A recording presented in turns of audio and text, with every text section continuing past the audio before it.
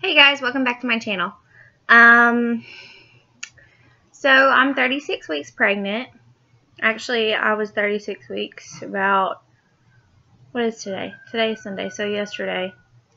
Um, and, I'm dilated 2 to 3 centimeters, and he's close to 8 pounds now.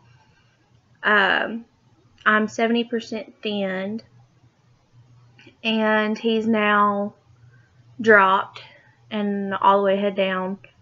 So it's just a waiting game at this point of trying to figure out when he's going to come. Since my blood pressure is really high, they're thinking that they might induce me at 37 weeks, which is next week, which is crazy.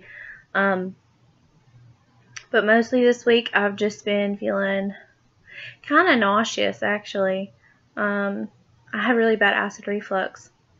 I've had like the worst nausea ever in this trimester, and I haven't been sleeping. I mean, I know I say that all the time, like I haven't been sleeping well, but this time, like, I really have not been sleeping. Like, I contract all night long, and I mean, in the past like 2 days I'd only gotten like 4 hours of sleep. And so I went to my doctor, and she prescribed me something to help me sleep because it's just so god awful. I can't do anything. I'm in pain. And it's like when I get comfortable, he's uncomfortable, so he kicks me. And then whenever he's actually comfortable and not kicking, I'm uncomfortable. So it's trying to find like a middle ground between the two of us. That's really been the most difficult part. Finally, last night I took the pill that she prescribed me, and it took a while for it to kick in, actually. I wasn't anticipating for it to take so long, but then when it did, I was out cold. And actually, I got up this morning, and about an hour after my husband left — he leaves early in the morning, he's a housekeeper, and I went in the living room to lay down just to rest after I woke up, and ended up falling asleep and not waking up till like 1 o'clock p.m. So I don't know if maybe I just took the pill too late or what, but yeah. I mean, it was nice to be able to get some sleep for once. And then we had my baby shower like a couple of weeks ago, and that was fun. We had like ballpark food and Cracker Jacks, and it was baseball themed, so it was really fun. And I had a lot of family come. I had a few friends, but mostly family. And since then, we've just been washing everything and getting ready for him to get here. I know that I had said that money was like really tight, and we were trying really hard to get things ready. And luckily, I had an old friend of mine who offered to buy our crib. And I don't know, I'm super blessed. That came in the mail the other day. He's got a crib now, and I'm really excited. And then we've got a crib, we've got a swing, we've got 2 pack and plays, and then my husband's aunt is sending a used stroller, which I don't care that it's used. It doesn't bother me. And we got a couple of gift cards for his shower gifts. So we've been spending those on just stuff that he has left that he needs really bad. And then, like I had told y'all before, we had tried to find an apartment that would accept us and take us in. And because my husband's credit is bad, that's been really difficult. And we hadn't found one except for the other day. Okay, let me backpedal. At the beginning of my pregnancy, we had gotten so desperate that we applied for income-based housing, which I don't know if any of y'all know what that is. That's kind of like government housing. It's basically where they take what you make and take a small percentage of it into consideration for rent. And then they sent us a thing saying that we got denied because of my husband's credit, which I didn't realize you could get denied by the government for your credit for government-assisted housing, but whatever. Anyways, but sorry, that's my husband. Go away. No, go. No, stop. Anyways, but go away. But we got denied for the government housing, and it was because of his credit was the reason that they gave us.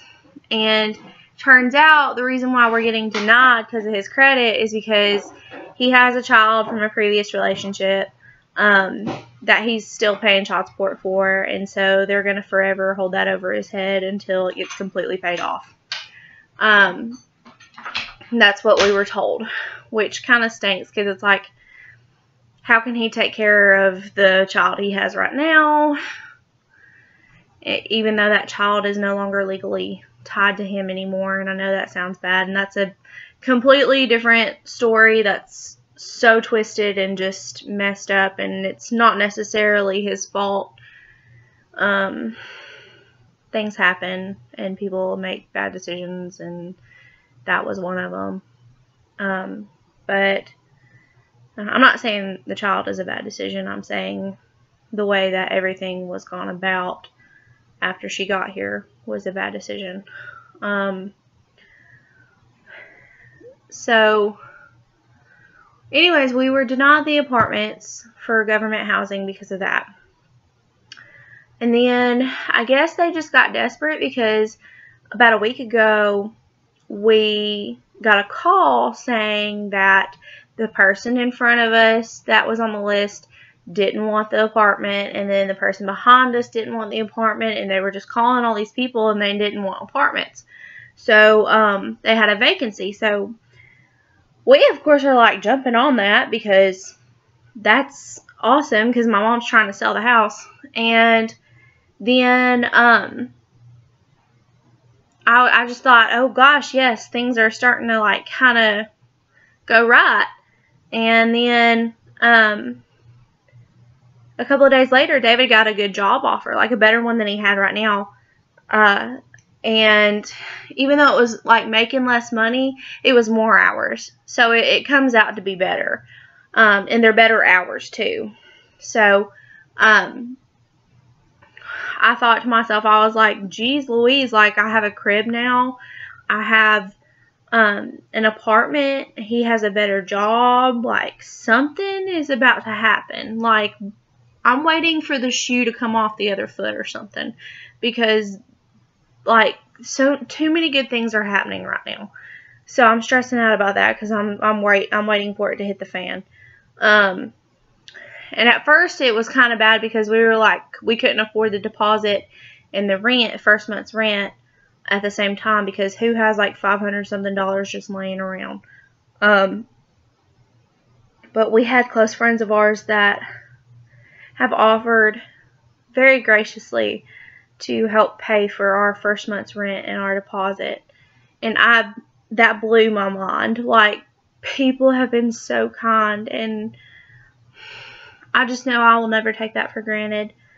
And I'll never take it for granted considering they're helping me provide for my child. It's a blessing. It really is. And then I might have a job before once I have my son working at a daycare, which would be awesome because then I could take him with me. But I don't know, everything seems to be turning around for the best. I'm trying really hard to keep him in until 37 weeks, but at the same time, I'm so miserable. I'm ready to be done. I just want to see him at this point, and that's the only thing I really care about, is seeing him. But I appreciate y'all listening to me rant once again about my very boring life. Because being pregnant and on bed rest is pretty boring, and I could think the only thing more boring would be listening to somebody rant about being pregnant and on bed rest. So, sorry. I hope you guys have a great week, and I'll see you next time. Bye.